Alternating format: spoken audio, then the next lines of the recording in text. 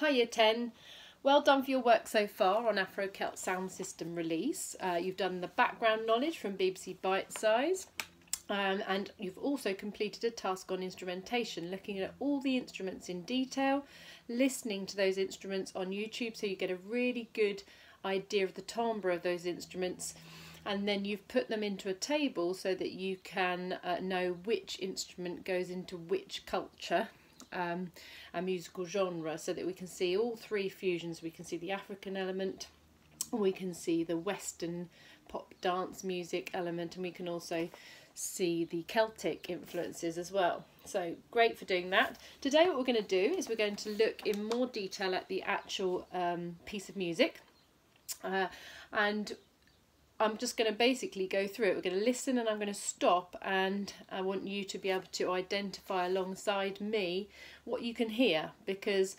actually that's the best way of trying to analyse this set work, I think. On Google Classroom I have put a table which is a timeline of the whole piece, and it's really useful. It's from the textbook. It goes through what you can hear at each different time, but I think we want to add a little bit more detail to that, especially in terms of our musical elements such as tonality, texture, melody, rhythm, all of those different elements. Okay, so we're going to make a start by just talking briefly. One of the things you missed, some of you, was talking about the voices when you looked at the instruments. Now of course we have Sinead O'Connor, who although she has an Irish background, actually is the kind of Western pop element of the piece. Then we have the Irish singer as well, the male voice, and he is Leonard. He is the kind of, obviously, the Celtic influence. And then of course there was the third voice, which was the African voice, which was spoken by the griot. Now the griot, remember, is basically a teacher in Africa, and he's a storyteller, and so we hear right at the beginning the griot speaking, and that's a really important influence from the African element of it. So don't forget that word griot, really important word. Okay, we'll hear that straight away when we hear it. So we're going to listen to Afro Celt, and then I'm going to stop it as we go and describe what we can hear, and hopefully you can do the same by looking at the table that is uploaded onto Google Classroom. Please do also have your anthology here, which has got all of these different loops, and we're going to decipher which loop we can hear and when as well. Okay, here we go. So just the opening, we're going to listen to the first 48 seconds.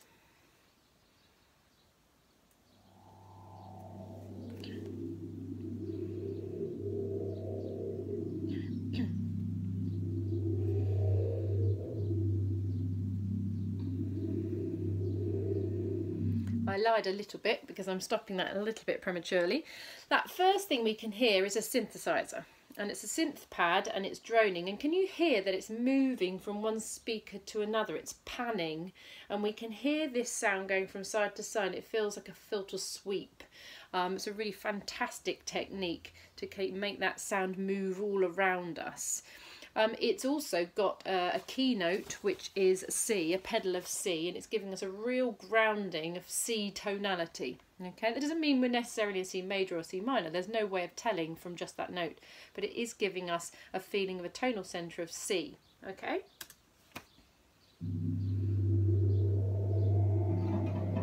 Now this next instrument that we can hear is the talking drum, so the African element here alongside that synthesizer, which is the Western instrument. And we all know that you've done a bit of research on the talking drum.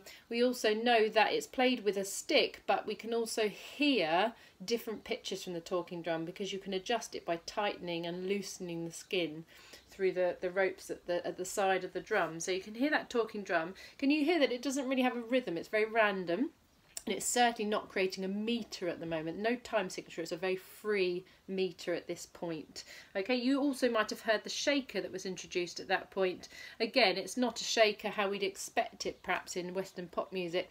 It's just literally a random shake, probably creating more of a feel of the African music that we might know of. Okay, so no pulse at all.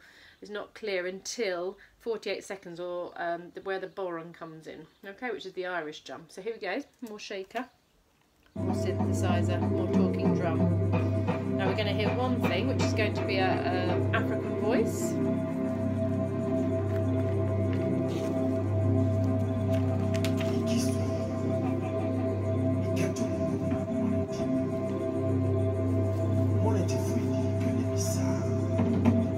Okay, so we heard that African griot voice. That's also the kora player. And the kora, remember, is that African harp-like instrument. But the most important thing at this point is that we can hear that griot voice speaking. So be very aware that that's coming from that African element. Okay, and he's obviously speaking, not singing. But then we get the boron come in, and remember that this is the Irish drum. And finally, we have a rhythm, a pulse to kind of hold on to. And we get 12 bars of that. We've already heard one of those, so we'll keep going. Now over the top of this, I'll just turn it down slightly. I want to draw your attention to loop 1 in the book, where it says boron. And this is the loop that boron is playing for 12 bars.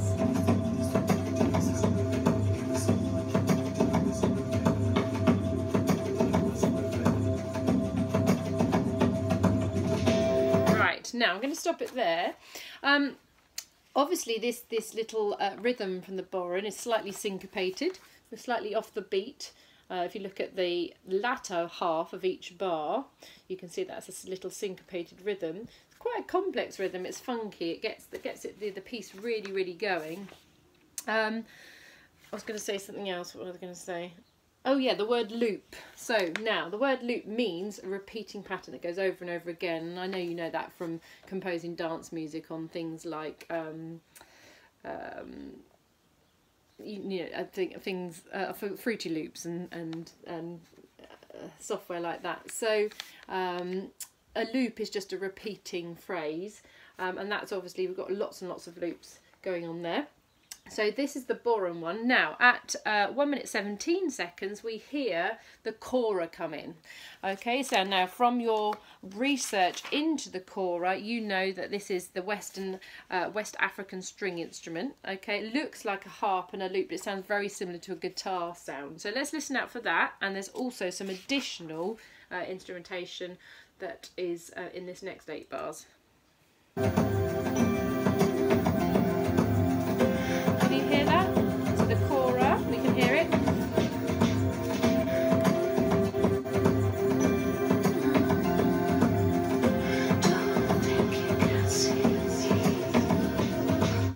Okay, so we've got the kora and loop 9, but also can you hear that the voice has already been introduced? Now that is not on your table, so Sinead O'Connor is already what we call vocalising. She's not singing kind of words, the odd word here and there, but really it's nonsensical. So we call that a vocalisation, it's just oohing and ahhing, and that is not on the table, so you can add that onto your table. Now that's in preparation for where we go to 1 minute 38 verse 1. This is where she's introducing the words that are on page 76 of your anthology, where it says figure 2. She's going to start singing a repetition of three verses basically. So here we go.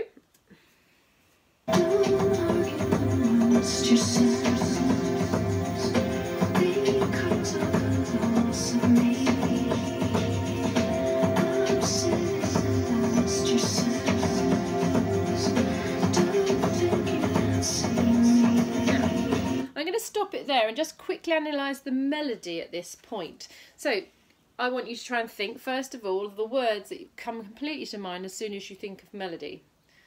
So I'll just give you a sec.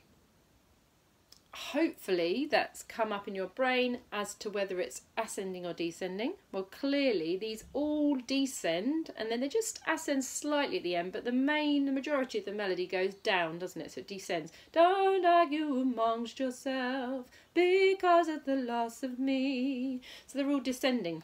You could also call them repetitive. They're the same phrase over and over again, so 4 times, and then obviously then the whole verse repeats as well, but with different words, and we call that strophic. Usually it's used in more traditional music, but it's still the same idea. Strophic meaning that it's the same verse music, but with different words underneath it. Okay, also just quickly to say about the rhythm, da da da da da da da, you have that little anticipatory syncopation before the second bar of each of those 2-bar phrases. Again, 2-bar phrases, that's quite important as well if we're talking about the phrase length, the structure. So lots of things we can talk about there. One of those things also is the idea of the tonality. Now, if you look at the key signature, we've already said that we've got this tonal centre of C. Can you see that the key signature says C minor, B flat, E flat and A flat? If we go back to the penultimate flat, E flat, that means it's E flat major. We know it's not E flat major. So if we go down 3 semitones, we get to C, and then we start to realise, this is sort of C minorish. But one thing you'll notice is that there's B flats, but there's no B naturals as that raised 7th of C minor in the actual score. Now, if you transfer the notes that are being used, C, D, E flat, F, G, A flat, B flat and C, onto an A, okay, we find that actually that would mean that all of those pitches moved on to A, or that tones and semitones order, would make A, B, C, D, E, F, G, A, all white notes. So actually, this melody that Sinead O'Connor is singing is in the Aeolian mode. Remember modes? These come from the Renaissance era, before major and minor was even born. It's an Aeolian mode, white notes from A to A, but moved on to the notes of C, which result in C, D, E flat, F, G, A flat, B flat and C. So we would call Sinead O'Connor's melody here Aeolian mode, but on the note of C, okay? So that is the tonality of this section, so hopefully you've understood that. Now the one big thing I think is important to highlight here is that that is a good link to the idea of Celtic folk music, because Celtic folk music is one of the genres that uses modes still today, okay? So kind of classical music went away from modes, and because we had major and minor born, but actually folk music is so traditional that it's retained that element of modality. So that's a really good link to say that the tonality is an example of the folk element, the Celtic folk element. All right, so we're going to carry on with that. We're going to carry on listening to the second repeat of Sinead O'Connor singing figure 2. Can you hear the effects that she's got on her voice? You can hear there's a lot of reverb going on at this point. Think about the instruments you can hear accompanying her that aren't actually outlined in the table.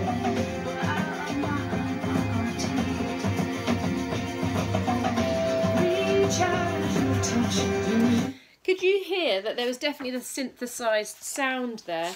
And that would be the chords, I think, from loop 4 that are coming in there. So we definitely see the soft synth pad, or hear the soft synth pad. Okay? I also think, although it's not in the table, as it says the instrumentation gradually builds up, I think you can already hear the hurdy-gurdy, that kind of quite harsh sound, but it's all on one note, a pedal note again. But you can just hear that sound, that element, that timbre of the hurdy-gurdy, not doing anything at the forefront of the texture yet, but just in the background there. So there's definite element of building that texture up. So remember, when we're talking about texture, we said there's a build up over the repeats of the verse. Now the final bit, you'll see 2 minutes 15, there's an 8 bars and it says with an ascending chromatic line from G to B flat. Listen to that bass line, which is actually highlighted on loop 10 at the top of page 79, and it's really chromatic G to A flat to A natural to B flat. At the end, the third version of each, the third repeat of each of these verses, even when the Irish singer sings as well, the male voice, we always hear this chromatic ascending bass line. So listen really carefully for it the third time.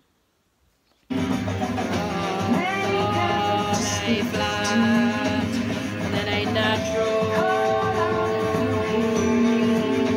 and then B flat.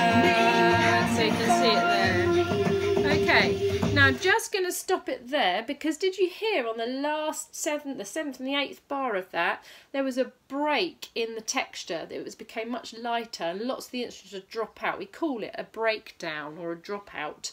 So the texture kind of goes like this, builds, and then suddenly goes like that. And we hear also in the recording technique that it just kind of lets the echo of some of those instruments continue, so we kind of have this kind of airy sound, and it makes us know that something new is going to happen, which at 2 minutes 34 happens, and this is the break. Now we know in pop songs that we kind of quite often have a break. It's usually we call it a bridge section in pop songs, or maybe sometimes even a middle eight. But here the break is because there is a break in the texture, and there's also a break in the verse singing material. So we're going to hear some instruments. Let's see if you can identify those.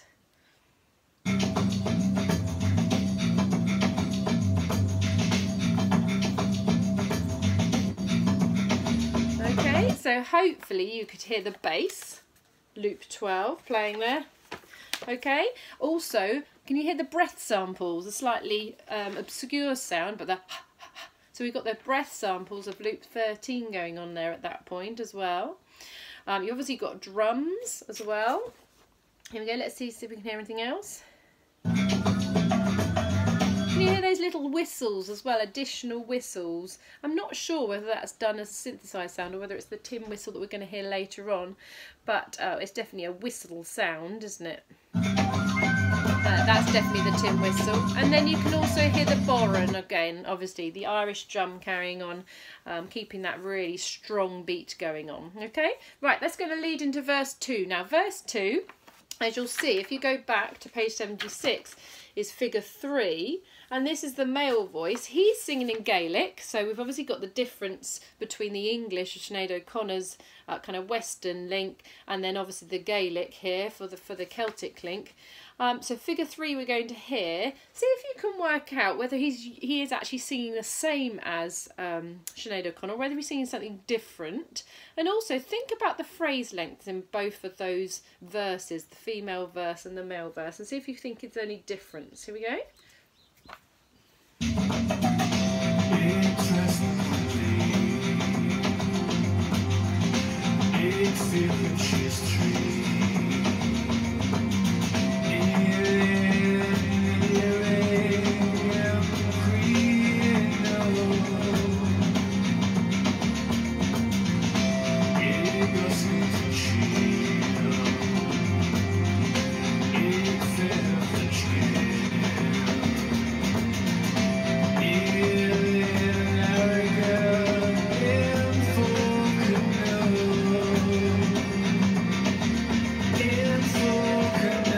I'm just going to stop it there because that's the third, the repetition. Could you hear the bass guitar just coming in? Not the bass guitar, sorry, the bass synth is just coming in at that point. We're going to hear that chromatic ascent again.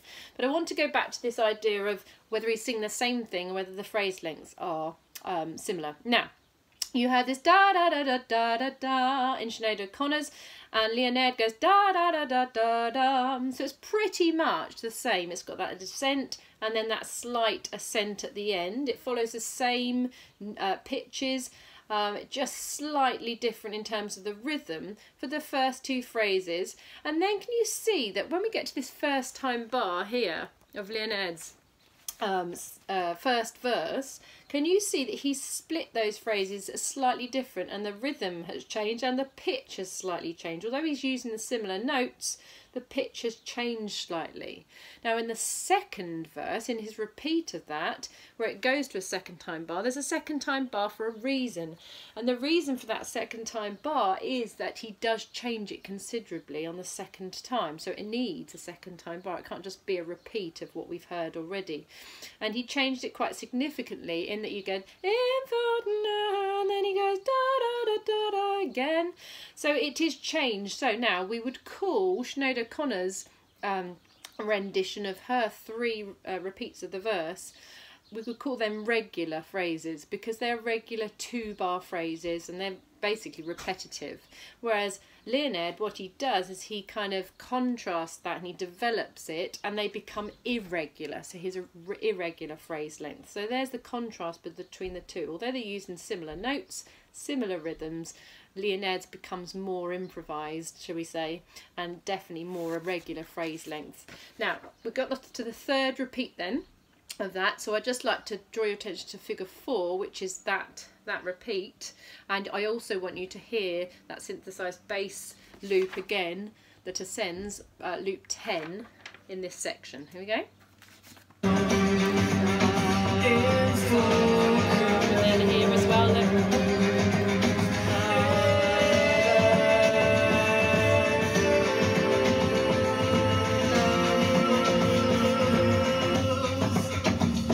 Now, could you hear there? So we had the ascending bass line, the chromatic bass line, we had the figure 4 male voice this time, so not an exact repeat of figure 3, but also did you hear that big drop out again at the end of that section? So the bass drops out and we hear a sort of kind of again an echoey sensation.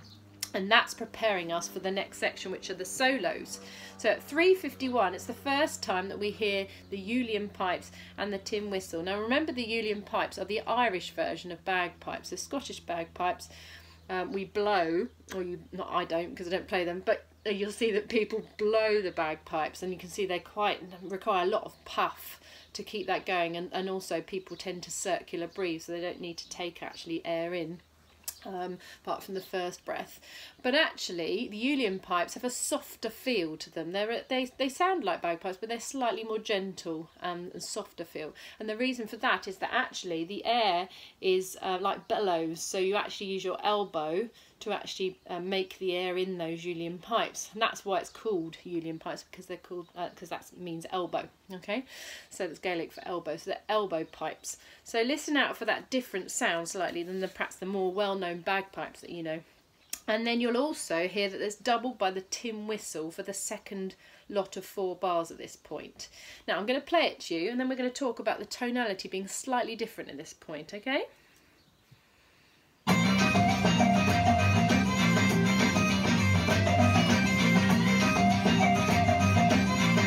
Second 4 bars, tin whistle, doubling, 2, can you hear that above? 3, 2, 3, 4, 4, 2, 3, 4. Now at this point we've got the 8 bars with the low whistle as well, so the low tin whistle comes in, and we're going to get this ascending chromatic bass line again. It says the bass drops out and the boron part is much simpler and sparser at this point, so listen out for the boron being simpler than before. Okay, that's the Irish drum. Here we go. Can you hear that? There's that bass line from loop 10 again. Can you hear the borons more simple here? The low tin whistle is the important thing at this point. Now, I'm going to stop and let's just draw our attention back to the tonality. Now, you might think at figure 5, when we look at this Uilleann pipe solo that they've just played there, and then lower where it says whistle 8 VA higher, and also low whistle figure 6, which is the second lot of 8 bars. Obviously, to look at those solos, we would probably suggest that they'd be improvised. Don't forget that this piece of music is highly unlikely it would have been written down like this. Okay, this anthology has been put together for you, so very similar to something like Samba and Preludio when you come to do that one. It will be improvised as we go, and so therefore it's been written down for you so that you can actually analyse it in detail, and you're able to kind of find different details within the score. But remember, this would be improvised, it would be made up as it goes along, based on just a particular scale. Can you see that the rhythm at this point, okay, is quite complex in terms of challenging, but it's actually very repetitive in the Uilleann pipe solo, and in fact the whistle solo. That's important as well at the glissando at the end of figure 5. So a slide there, musical technique, instrumental technique. But when the low whistle comes in with its improvisation, figure 6, can you see that it's using triplets and sextuplets as well? And we also get demi-semiquavers as well. So it becomes even more what we might call virtuosic. Remember, all of these performers have been picked because they are the top of their game within their musical cultures, and they've all come together as this collective rather than, we don't call it a band, they're just a collective of musicians that are amazing in their field. So it's a very, very complex rhythm, figure 6. And again, we're getting slight syncopation at different points, and little ornaments as well, little acciacciaturas, these grace notes, which just makes it really, really exciting. Okay, now the other thing I said was the tonality. Now, it's looked so far that, again, we're still in C minor. But actually that's not really the case. We've already said that the vocal melodies were Aeolian mode but on C, and I explained why that was. But actually at this point, if you look at the melody, this is something you probably wouldn't do unless you were asked to do. Can you see that there is an absence of A's in those improvisations? Okay, now because there is no A, we can sort of presume one way or the other that it might in fact then be an A natural. Okay, now if we look at that, we can decide that possibly this solo is actually not in the Aeolian mode on C. If we say that it is an A natural, not an A flat, we now have that scale of C, D, E flat, F, G, A natural, B flat and C. Now if you put that on to all white notes, you'll find that it actually corresponds with the white notes from D to D. D, E, F, which is the flattened third like the E flat, G, A, B, C sharp, also C natural, and D, which is the flattened seventh C natural. Okay, so if that's the case, then actually what this solo is more orientated to Dorian mode. That's the tonality between D and D white notes. So again, it's another example of modality being used as a folk element. Okay, so make a note that the Uilleann pipe solo, the whistles solos are in the Dorian mode, but again on C. So it's not Dorian mode per se, but Dorian mode on C. Okay, now obviously I can explain that a little bit more detail when we're at school, but just for now, hopefully that will be a simple explanation to you. Okay, so let's continue. We'll go on to the break at 4 minutes 29, where we have 2 bars of repeated vocal sample and the accordion rhythm as a main driving force, while most of the other parts drop out. It's the first time you've actually heard the accordion at the forefront. So here we go. So another break down in the texture. You hear the accordion going there with a lovely syncopated rhythm. Okay, let's see if we can find that accordion. Where are we? Yes, down loop 17 at that point. We're hearing that. Can you see the accents are on the first and the fourth as the semiquavers, which creates this da da da da da da, that nice kind of off-kilter feeling. Okay, so that's that. And then, here we go, we're going to then move into an 8-bar hurdy-gurdy solo. Hurdy-gurdy solo is loop 20.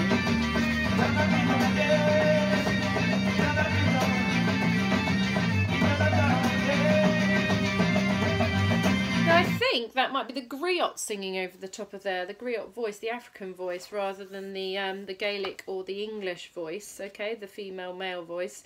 I think it's the griot sound at that point.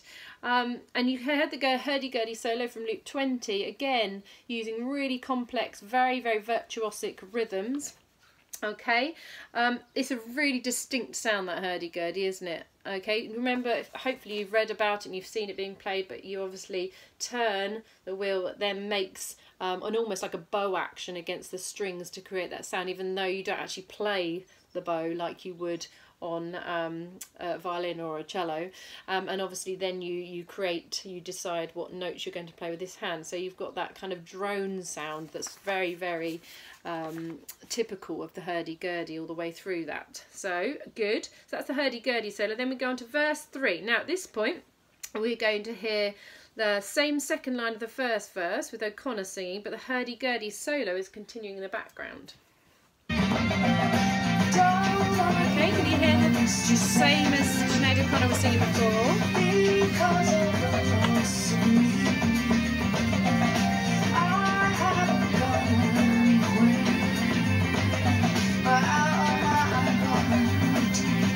So essentially essentially what that's doing in terms of texture is creating a contrapuntal, or maybe even a polyphonic texture. Either really would explain it. Polyphonic meaning many melodies at the same time.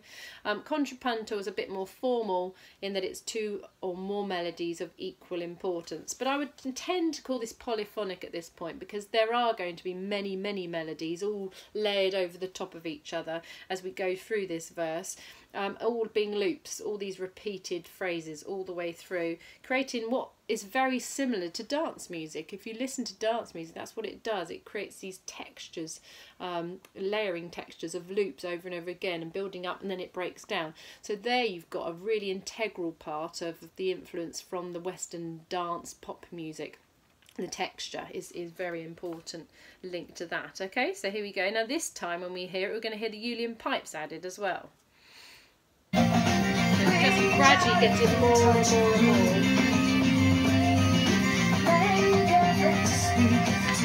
These all come from the loops that we heard before. So loop from figure 5 this time, not a loop, sorry, just figure 5. And then this time we hear the synth chromatic line again, because we know that it's coming to an end, that verse, because of that chromatic ascent. But also, can you hear that it's changed to Leonard's voice as well? So Sinead O'Connor's kind of stopped and the Gaelic voice has come in. Chromatic bass line. You can also hear the accordion on a kind of an echo.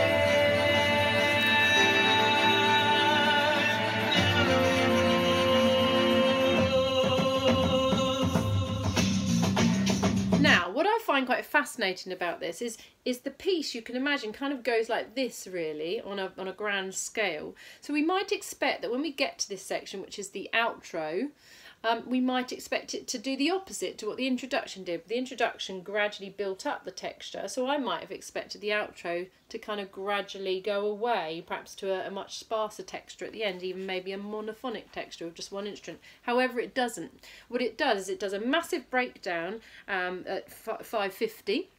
Just before that, okay, before the bit before the outro, and then it starts building all the way up again until you've got all of these loops going on at the same time, making a polyphonic texture, and then it just finishes.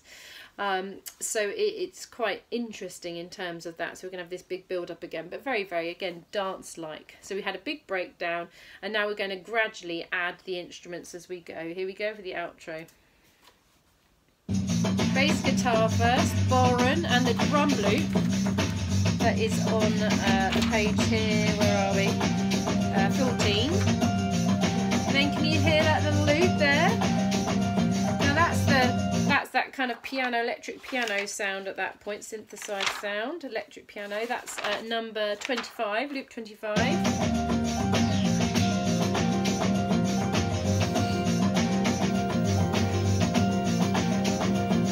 Very syncopated, these were very off the beat, very funky. Now that electric piano drops out and we hear the hurdy-gurdy coming back again, and it's also going to be accompanied what I said was vocalese. Here we go. Can you hear those little Sinead O'Connor vocalese? And now we're going to have the uilleann pipes coming again, playing the same thing as the hurdy-gurdy actually. Now this time there's a very subtle version of that chromatic bass line, so it's not as obvious this time. Perhaps they don't want to make you think this is going to another section, perhaps it's because it's going to end. Here we go. So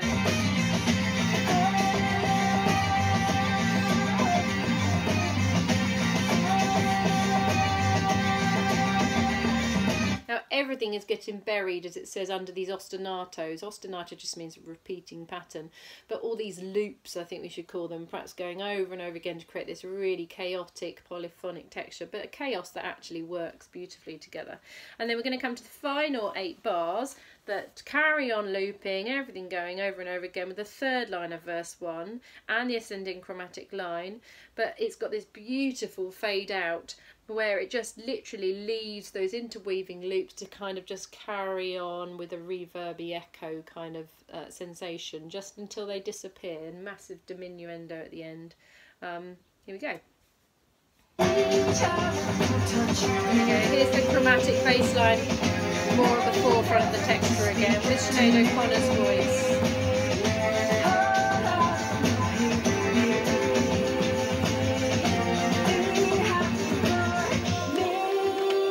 And there we go, there's that lovely echoing. That reminds me very similarly of Steve Reich's Electric Counterpoint, actually, that sound. They've got lots of guitars recorded and as a minimalist texture with a live entry over the top. Okay, super, let me just stop that. So, there's a lot to take in there. What I would like you to do is to make sure you've got that table from the Google Classroom. If you can print it out, that would be really, really helpful. If you can't, please can you try and make your own timeline like that, so you could do your own table and you could write it out and add everything. To be honest, that might be the best way to do it for everybody, because actually it means you can add all the information that I've given you on top of what's already in the table. Okay, do keep referring to the anthology with the loops and the figures in there so you can see the melodies that are being played with all the way through. And the final thing I've done, I've uploaded to the Google Classroom, is on the music technology that's been used in this piece of music as well. So it talks about stereo fields, it also talks a bit more about the synthesizers used, and obviously about loops. So hopefully that is, well, it's definitely plenty for this lesson today. So please get on with that now, and then, well, you'll have done it, I'm sure, as you've been listening to this, and then do have a look at those pages that I've uploaded to the Google Classroom. Okay, and thank you very much. Bye.